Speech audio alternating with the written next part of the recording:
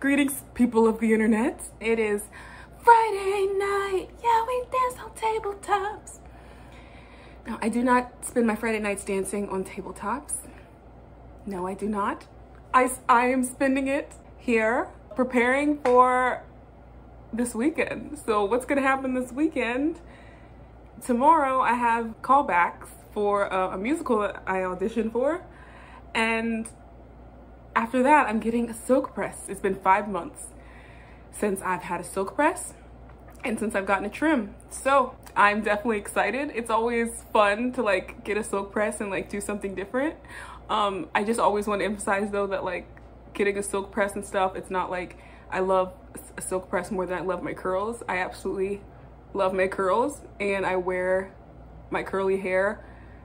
I don't know what the percentage is. It feels like 99% of the time, like of the whole year, 99% of the whole year, I'm wearing my curls. And so you guys know it's fun to try it's fun to switch it up and try something different. Now there are some haters with a Z. There are haters who are like, oh, why are you just gonna like, why they don't understand like women who get silk presses like and just wear it straight or whatever. Like, why don't you put a curl in it? Why don't you like style it or whatever? I'm like, honey, look at this. When you get a silk press, you can style it how you want to. And when I get a silk press, which is max 3 times a year, if I just want to wear it straight down my back for as long as it lasts, then that's what I'm gonna darn well do, okay?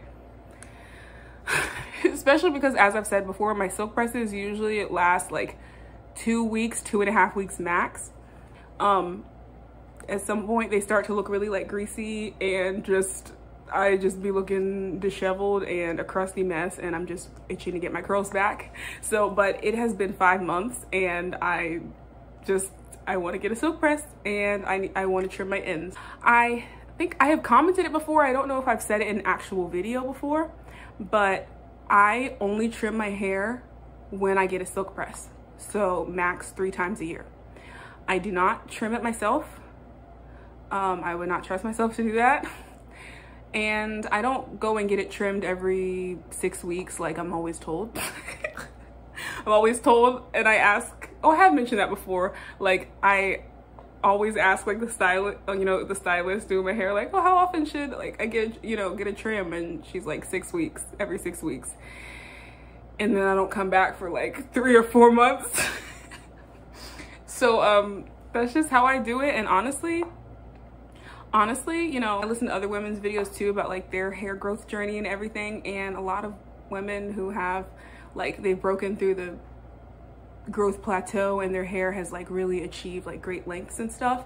A lot of them do not trim their hair every 6 weeks because, especially because, I don't know, I feel like it's one thing if your hair is like damaged to trim it every 6 weeks, but I feel like if you're really taking care of your hair, obviously I can't speak for everybody, so I don't want anyone in the comments to be like, oh, well, your hair is blah, blah, blah, your hair is this, that, the third, and you don't, everybody's hair is different. But I personally feel like if you're taking care of your hair, in order to like grow it and retain the length and everything, that, it shouldn't be so damaged every 6 weeks that you need to get it trimmed. It's just not necessary. I've never ever been someone to get trims every 6 weeks.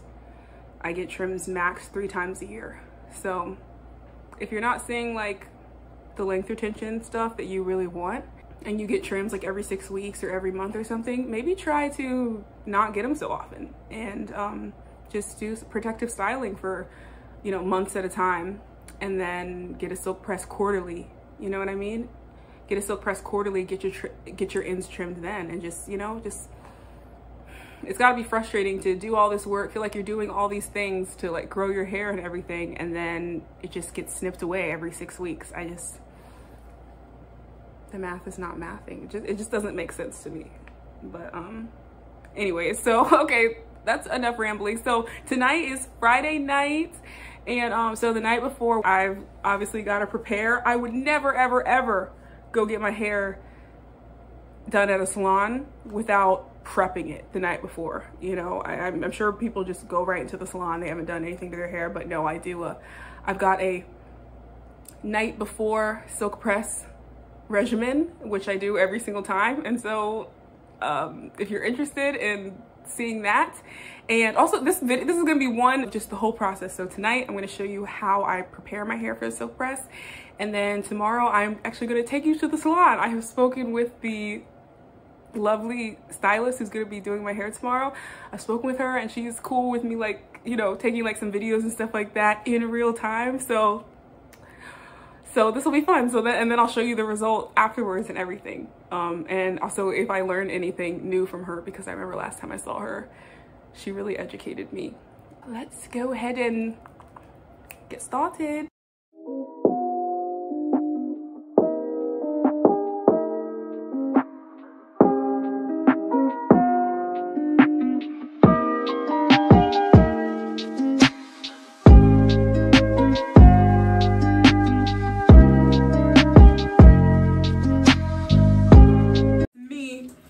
In real time in the shower. I know it's not just me.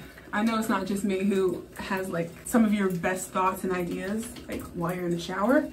And knowing me, if I didn't say it right now, I might likely forget what I want to say. So things I wanted to add. It's important to have a night before silk press like regimen, instead of just, because you might be like, or someone might be like, why are you doing all this when they're gonna like wash your hair and comb it out and detangle and all that at the salon. But the thing is, you gotta be your own hair advocate, your number one hair advocate. You know your hair better than anybody else, okay?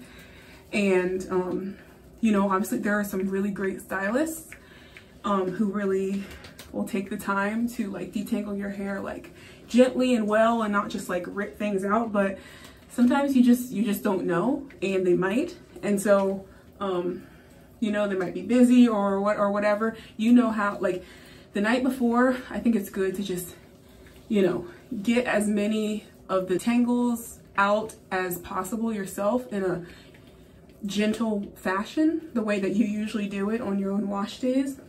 Because if I would have just gone in tomorrow, like, it would have been more work and possibly like damage and stuff that, you know, that could happen tomorrow because I went in with my hair just very tangled. I think that that is very important before you ever go get your hair done by somebody else, to really prep it well before you go, so that when they do your hair, when the stylist does your hair the next day,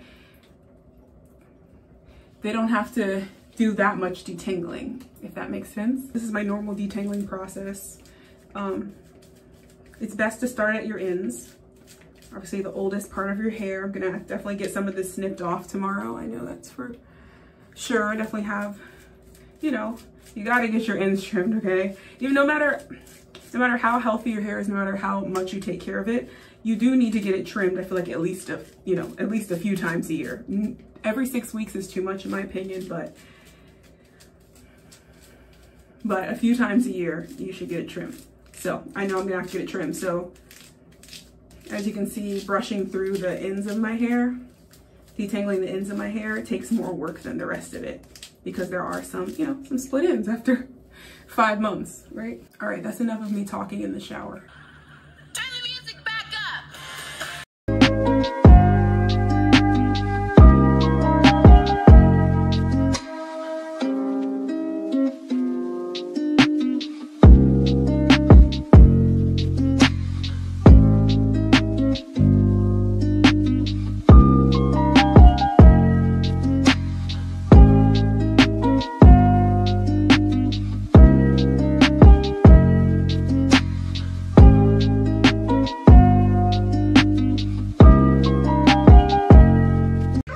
Next day. All right, so I'm about ready to go get my silk press. My appointment is in like, well, my appointment's in like an hour. I'm gonna leave in like 30 minutes. I hope that you can hear me. Can you hear me? If you can't hear me, let me know. Like this is a live or something. I'm trying to dry some clothes before I leave.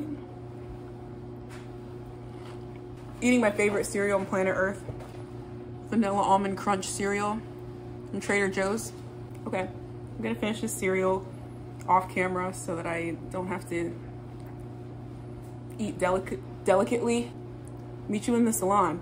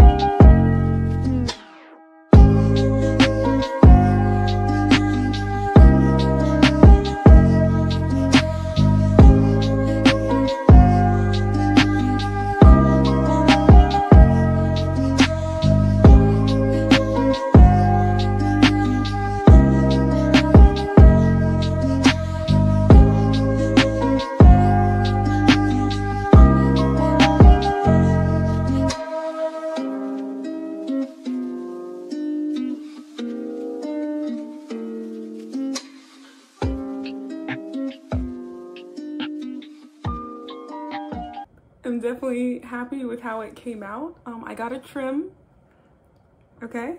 I got a trim. I only trim my hair when I get a silk press.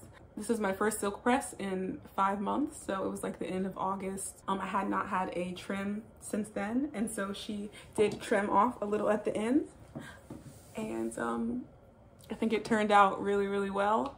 This will last for a few weeks. It was a really, really good day. The sun has gone down now. I feel like the day has flown by. It was sorry, I'm trying to sit up straight. I always think of that quote from my Carly. You won't get respect if your back's not erect. I'm trying to like be straighter, but then I also like, I don't know, I like hunching over to just sit. It's just more comfortable. Anyways, it was a really good day. I had a lot of fun at the callbacks. We'll see if I, we'll see if I get cast or not, but I had a really good time. My stylist is the most amazing hairstylist I've ever had. The wash, that wash felt so good. She uses like this peppermint stuff that smells so good. And I could just feel my scalp tingling. It was like the portals of my scalp was just opening and the goodness was just getting soaked in. Oh, it was, oof. Oh, I should see if I can find a shampoo like that, because oh my gosh, every time I go see her and she does that for me. I almost fell asleep because I was like, are you okay if I like do a little recording while I do this and everything? I want to respect people's privacy and everything. And she was totally cool with it.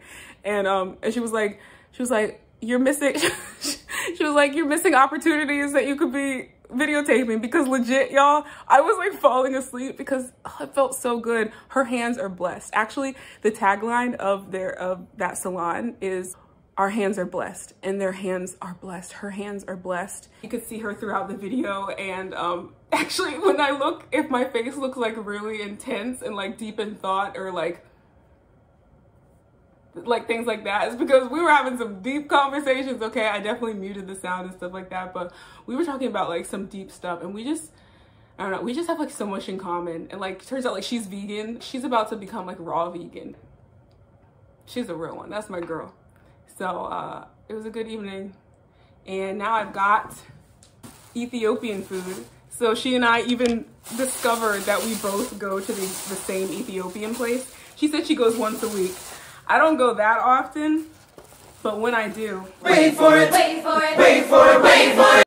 Okay, these are lentils, like yellow lentils, and this is the bread that Ethiopian people eat. Injera. I'm sorry if I'm saying it wrong. Y'all know what I mean. Hashtag uncultured. All right, and then here we go. I don't know. I don't want to say it wrong, but yeah, this is called Phasalia.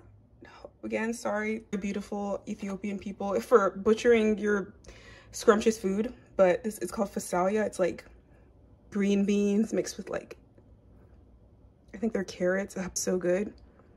And then cabbage with potatoes like in it, and just the spices, oh my gosh, absolutely amazing. So what's this saying? I'm about to go in. Okay, I'm about to go in, lick my fingers and everything, because nobody in here judging me. Okay, but yeah, also I mentioned in my last video that I'm gonna make a Q&A, and I have gotten some questions from some lovely subscribers.